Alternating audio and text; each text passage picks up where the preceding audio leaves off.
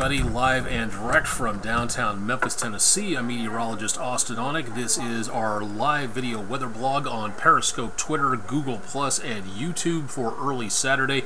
Time up in the clock on the iPad, iPhone, just general phone thingy up in the area above my head.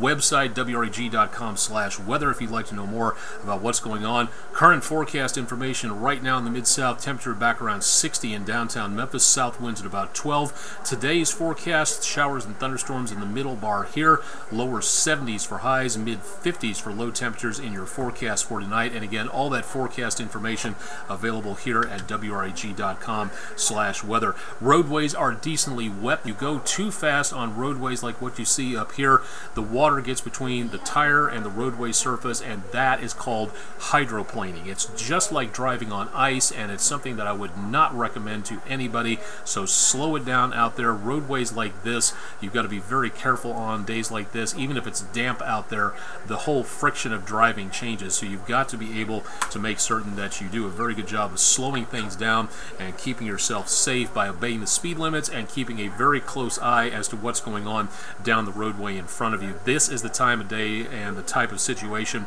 to where accidents can really be a problem out there for parts of the Mid-South area, so please, again, slow it down.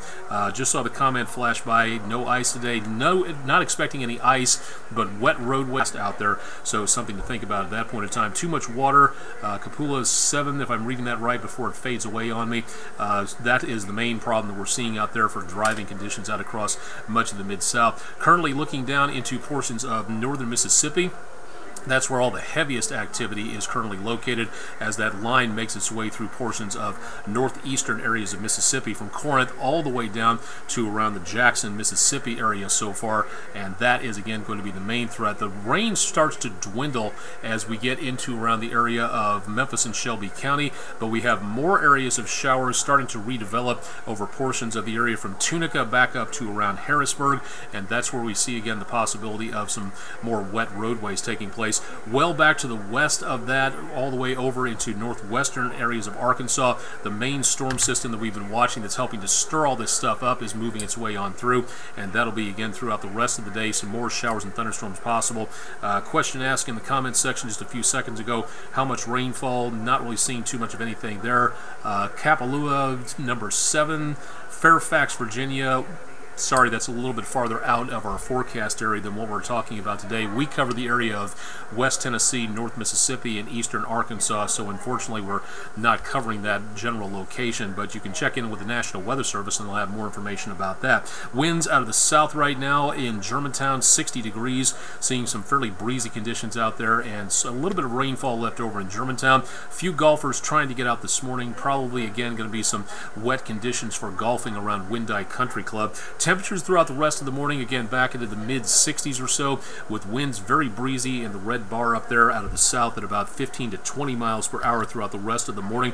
More chances of showers and thunderstorms possible as we go into this afternoon and this evening. Late this morning into this afternoon, that's where we see the possibility of stronger weather, possibly severe weather coming our way. We'll talk more about that in just a little bit. Now, at using this graphic, why, I don't know, but sometimes the computer freezes in this and usually catches my face at the wrong period of time, kind of like getting your picture taken at the DMV. So hopefully that will not happen at this point, and there we go again. Throughout the rest of the Mid-South, let me see if I can pass this up just a little bit so that we can get everybody in view here for the Mid-South area. Temperatures in the mid to upper 60s to lower 70s by around lunchtime and just afterwards today.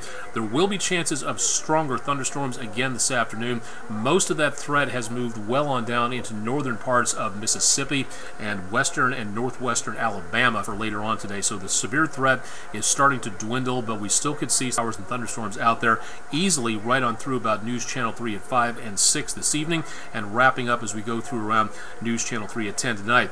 8 o'clock this evening, get ready for Earth Hour. If you've not heard about anything like this, please consider participating and learning more about how you can help to conserve energy. If you'd like to know more, go to my Facebook and other social media pages for more about Earth Hour 2017, about how you can do your job to keep your utility bill a little lower. So something to think about there if you'd like to participate in Earth Hour coming up later on tonight. That's at 8:30 Central Time. Rest of the evening, showers and thunderstorms leave the Mid-South, heading back on over to the east of us and moving their way out of the Mid-South. Should be taking care of most of the rainfall overnight. Could be some sprinkles left over around Corinth, Mississippi, northwest Alabama. As we get into early tomorrow morning, most of the Mid-South should be relatively clear, so getting rid of all of that not be too much of a problem. This time comes to severe screen freeze problems out there. We are still live on Periscope, so keep it tuned. The yellow area we're looking at here, that's going to be, again, where we see the potential of severe weather for later on today, down around Huntsville and northeastern sliver of parts of Mississippi. Rest of the Mid-South, the green indicates a marginal threat of severe weather. Less of a threat, still possible. We will keep monitoring that for anything in the way of severe weather. And then through the rest of the day today, the main severe weather threat for us leaves the Mid-South, but as we get into Monday, severe threat all of the News Channel 3 viewing area. Mainly going to be looking at the possibility of strong winds, damaging winds possible with these thunderstorms as they move on through. Everybody in the Mid-South, that again includes everybody from Dyersburg, Tennessee to Oxford, Mississippi, Forest City, Arkansas to Jackson, Tennessee, and the Memphis metro area will see the risk of severe weather. This forecast will change in the next couple of days, so you need to stay tuned to News Channel 3 so we can keep you updated on what's going on. The forecasts change from time to time, and if you've ever heard or ever seen news headlines online or national media that say without warning, this is your warning. This is the forecast that says that severe weather could be possible in parts of an area. So this is what you really need to pay attention to make safe. So something to think about if you have any outdoor plans. Rest of the day today, again, temperatures back into the lower 70s with showers and thunderstorms possible.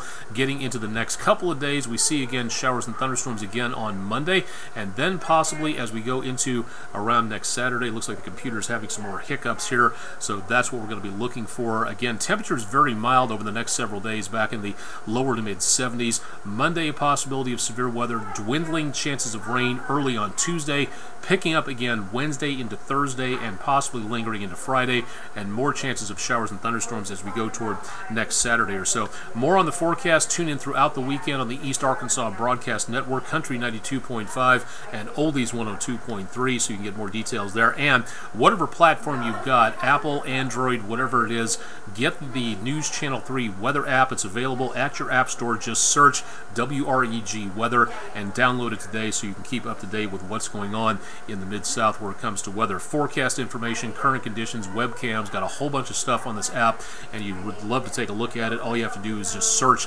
WREG Weather for more. And of course, keep up to date with what's going on these social media networks, and we'll keep you updated on all the weather coming up as we go through there, and also at WREG.com/weather, the email address up above my head.